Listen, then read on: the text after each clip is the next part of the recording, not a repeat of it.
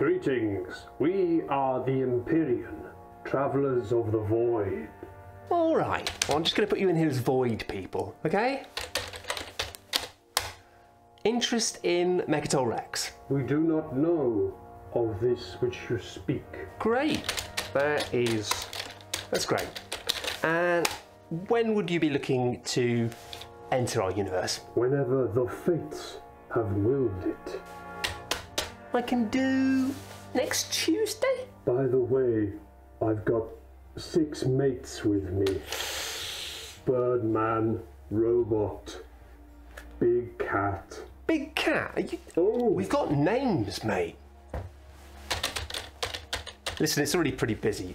Best I can say at this point is I'll see what I can do. That's the punchline for this whole... That's the punchline. Are you serious? It's been a tough year.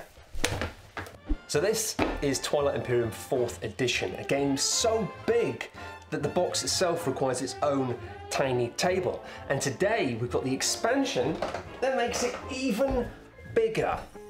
And so big, in fact, that on the table I'm filming this on, I can only set the game up for about 1.5 players. If you don't know what Twilight Imperium is, then you're in the wrong place.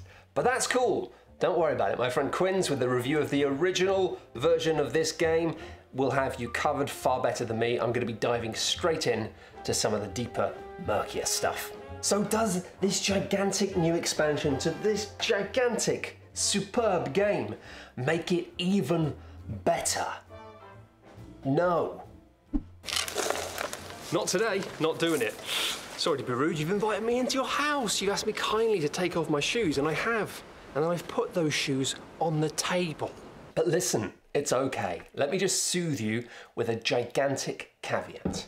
If you're watching this because you want to know whether or not you should buy Prophecy of Kings, then the answer is probably not. No, but that is only because I can almost guarantee that anybody who might want this already definitely has it. And that's partly because we intended to make this video a long time ago and my plans got slowed down by a deadly virus, which is so TI thinking about it. But it's also partly because this feels like it has been made for a specific type of player.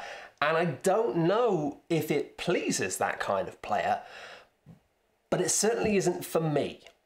And so now, pushing forwards onto this lightly scorched earth, this is Prophecy of Kings, kindly provided to us by Fantasy Flight Games. And with a level of boldness here that I genuinely deeply respect, this isn't just a box of modular toys to add into the game as you will. No, this is something that you're intended to fold into the game completely. The manual starts off by telling you, hey, take these things out of Twilight Imperium and put these new things in order to make this whole box become one uber joined box that then all works together in a new harmony. But that's kind of frightening. It's sort of Cyberman style transformation that there's no coming back from. Unless you put all the bits you take out in a little baggie and then you go through and fish out all these new bits again afterwards. Frankly, to me though, that seems unfathomable. Either way, this isn't intended as some holiday destination that you just pop into as and when you want. No, this wants to be your new house that you live in. And this house has some pretty exciting rooms. We've got a brand new unit in the form of these wonderfully tutti-frutti mechs you can see here piled up unceremoniously. You've got artifacts that you can uncover by finding different shards on different planets. Artifact shards, powerful artifacts, already music to my ears. 7 brand new factions. You've got a second little slidey bit that comes out of your main board on the other side. How much table space do these people think I have? Onto these boards go leaders. There's 3 different types of leaders: agents, commanders, and heroes, adding further depth to each of the original factions within the game, because you've got loads of new planets to explore, including weird planets that do weird things. You've got a mini exploration deck for finding weird stuff on the edge of space. 2 new action things, one of which is slightly tweaked and the other one exactly the same but just written in a slightly more clear way. Thanks for that, I suppose. 2 new colours of ships, genuinely exciting. Hot pink, my favourite colour. Hot orange, my second favourite colour. Camouflaged on this tablecloth. 8 new research cards for each player. 8 new things to add to your research deck. New objectives that get popped in. There's definitely stuff I've missed. Any aspect of the game that already existed, it's adding or tweaking new things to, and then it's adding 4 or 5 brand new mechanics. There's an awful lot going on. Twilight Imperium holds a very special place in the collective hearts of Sharpens It Down, to the extent that we made a documentary on it. And yeah, Quinns may have decided to give me his copy of the game because he decided he maybe preferred Eclipse, but I think he's already starting to regret that. No backs, sorry Quinns, it's fine now. And yeah, I don't think there's anything like it. It's this colourful box of space magic that conjures up an event. You know, block a day off in the diary, tell your loved ones you're not going to be home till late and you're going to be knackered, and you might come home changed, a different person. It's not you, it's me. I developed the tech to go through asteroid fields and I just want to go and see what's over there. And in terms of how I play it, TI is almost more like a mega game than a traditional board game. Each of these aliens in the game come with a comedically chunky set of boots for players to fill. And each of these factions have a really memorably silhouetted archetype. Horrid bugs do good fighting. Robot virus steal your brain. Wise lion make hot deals. Creepy plant wants to chat. Creepy plant in your area right now. Right now. And sadly, right off the bat with Prophecy of Kings, there's very little of the clean and simple fun of the characters that you'd seen in the base game. Marvel Robot, Bird Man, Space Face, Billy No Mate. But out of these 7, only 2 of these factions meet that bill of being immediately evocative and memorable. Crunchy space dinosaurs that will temporarily eat your ships, and weird alien friend that can jump through nebulas. Our people have travelled through the very absence of time and space. I brought some fancy crisps. I thought we could put them in a bowl. Those 2 generally kind of pop off and you think, oh yeah, I remember them, they do that. Now admittedly, not all of the original cast of 4th edition was solid gold. Humans, as you'd expect, pretty boring. Winnu, they're very enjoyable for everyone else to hate, which is a plus. The pirates are kind of just on the line of being thematically a bit boring, but I think they're just okay. But even then, you know, the base game came with 17 different factions to play as. And almost all of them you can flick through that deck and you go, yep, oh yeah, space fish, do your science. And these 2-dimensional factoids that you really easily absorb are important not just for keeping the game tight and flowing, but also just to encourage a little bit of light role play. You know, in the same way that you would do by having simple archetypes in a mega game. You're a scientist, you're a soldier, you're the actual Pope. And I think to a degree, everybody who plays TI loves that part of the game. But it's just the cherry atop a pyramid of information that I think is dividing the types of people who play this game. And oh my gosh, there is so much information within this game. All these different units to remember, all these different things you can research in your own little private deck, including faction-specific stuff, secret objectives, secret action cards. But the thing is, based on how I play this game, I'm not sure that familiarity with all of this is something you're ever supposed to actually have. Because for me, the purpose of this dizzying web of potentials isn't to work it out, to suss out how it all works. No.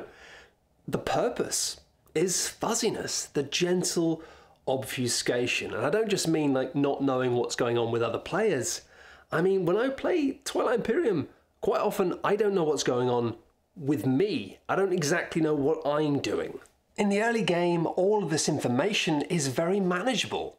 But as the day stretches on and brains get gently slapped by the big wet rubber glove of fatigue, you realise that that tech you researched to solve that one specific problem 2 hours ago, you've forgotten to use it since. Also, you've got this thing and that planet gets +1 to that, and you forgot about all of that too.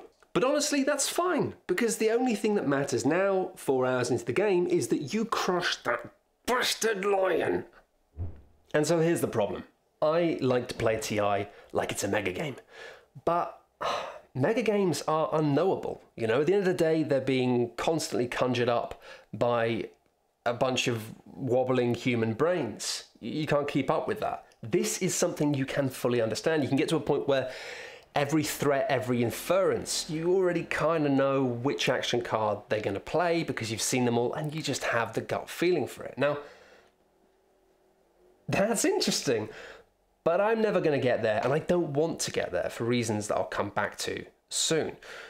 And the reason why I'm doing double backwards backflips here to try and conjure up an image of who might play this game in a way that I don't, which is not a good practice for a critic, I'm just going to put that out there, is because I am just desperately trying to understand who Prophecy of Kings is for. And I can only presume that it's for people who really want TI to be expanded with more stuff down here that keeps you focused on what's happening on the table. For me, I've already got way too much of that, and I don't want anything being taken away from the bit up here, which for me is where the game lives.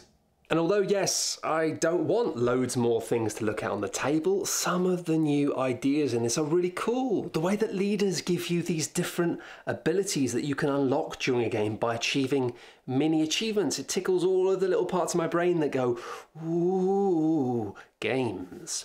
But in reality, it's just another thing that you have to remember. And another thing that you're expecting other players to care about sufficiently to actively keep an eye on what you're doing. We found that this had completely the opposite effect, and we just weren't paying attention to what everyone else was doing.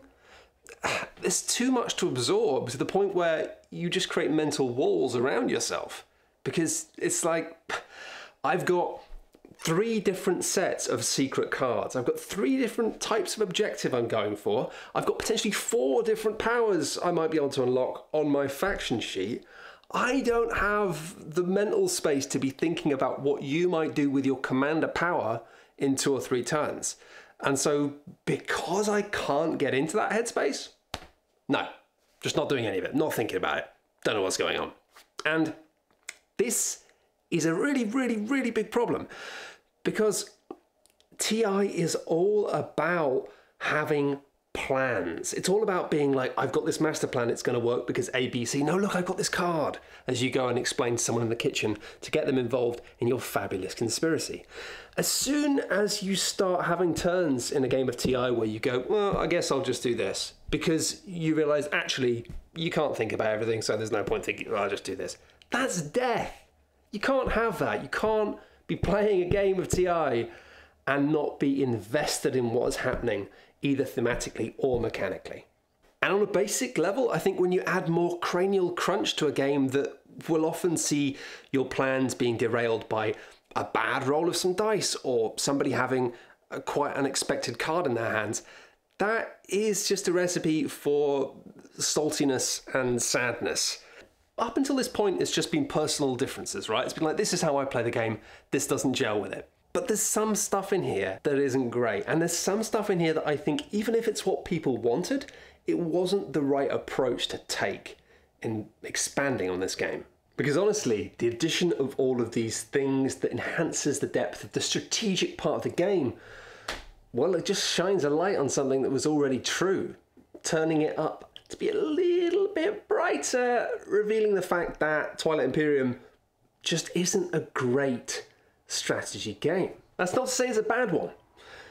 It's just exactly as good as it needs to be for the rest of the experience to work. So listen, hear me out here. What exactly is the game in TI? Well, at the centre of the table, we've got the jewel in the crown of Mechatol Rex. Nobody dares to take it, but somebody will. And at that point, everyone else will start talking. Grabbing that planet will get you points, but winning the game really comes from achieving these objectives. And the thing about these objectives is there's a bit of a disconnect here between what they want you to do during the game and what you as players probably want to be doing. But it's one of those classic examples of the fact that design rules are useful, but breaking them is sometimes the way you make things great. You don't want to do this stuff particularly. It's nothing to do with being a space turtle. Why should I care? But the fact is, by forcing players to concentrate on doing these things, in between doing all the things that they want to do, it allows the game to ensure that there is constant exponential friction between allies and enemies and borders on the board.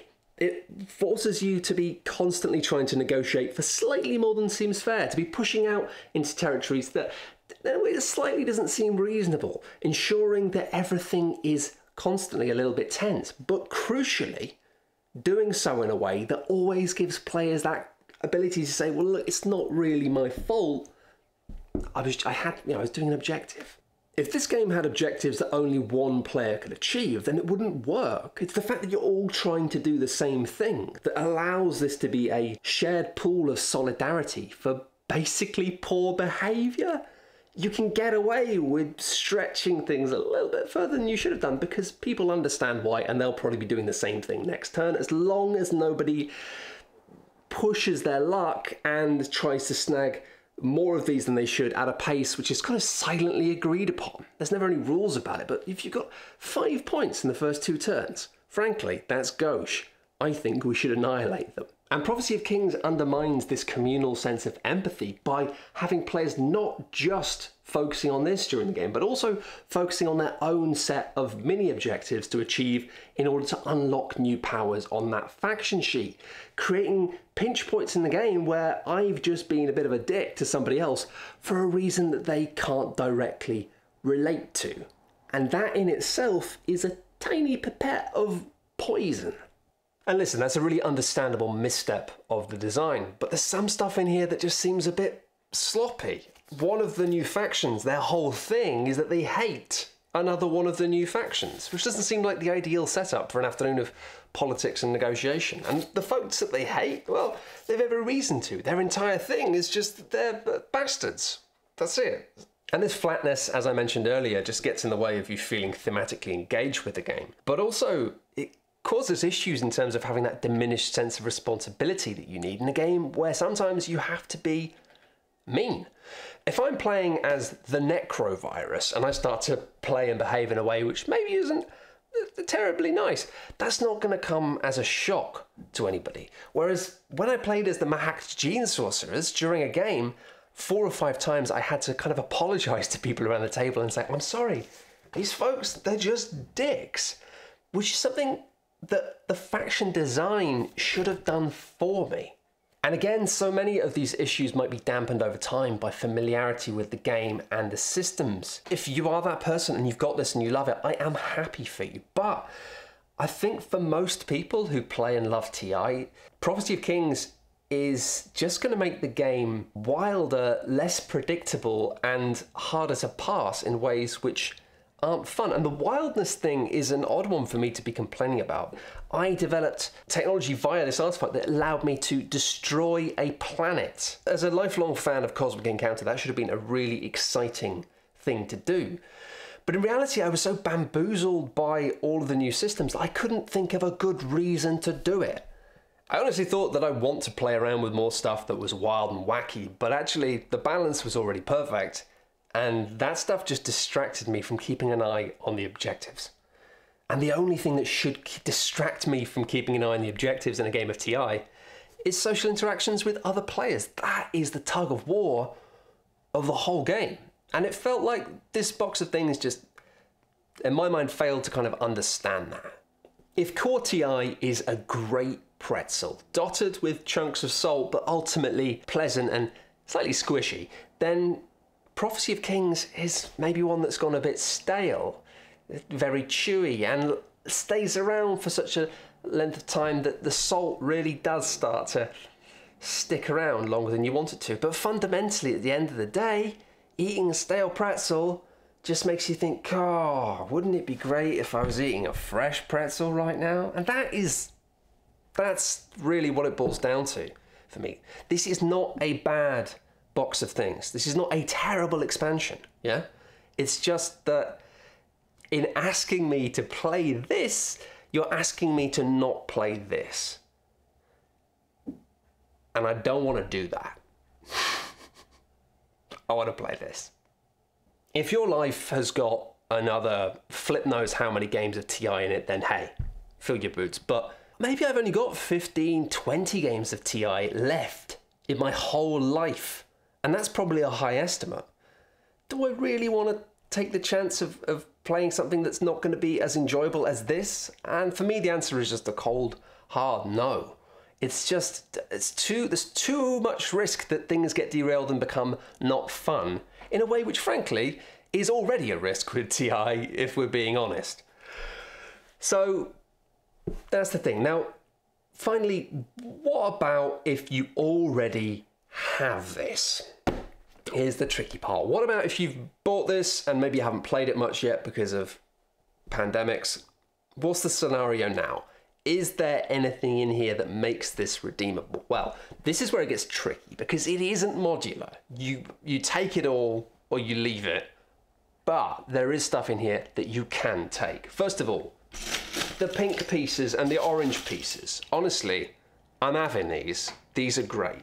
And with them, all of the cards and tiny bits and bobs that you forget about that you're going to need in order to play an 8-player game, including just the tiles that let you make massive galaxies with special highways that let you nip around them more easily. Some of the factions you might be able to use in the main game. I really like the idea of bringing in the big dinosaurs. Don't know if they'd be massively unbalanced or not. Don't know how much that matters. I'm sure that people on the internet will work out which bits of this you can strip out and use effectively in the base game without causing too much chaos.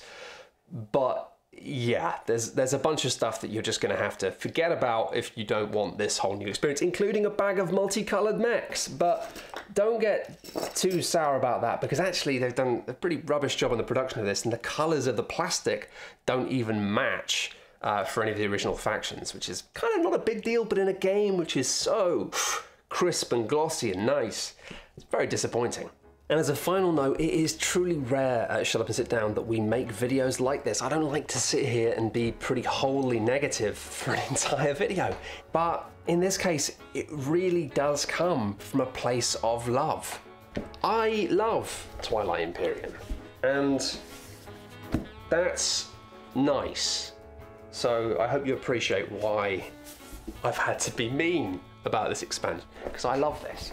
If you want to watch, if you want to feel the love as well, and you're not feeling it right now for whatever reason, do go and check out either our Twilight Imperium documentary, which I edited. It was hellish, but it came together really nicely. It's a fun thing to watch. Quince's original review, get hype. And possibly if you're looking for something of this scale, but that is more strategic, and you're not interested in all of this talking to people around the table guff that I keep going on about, then do check out our review of Eclipse. Eclipse. It's just a nice word to say. That's all we have time for today. So keep on being in space, pretend style.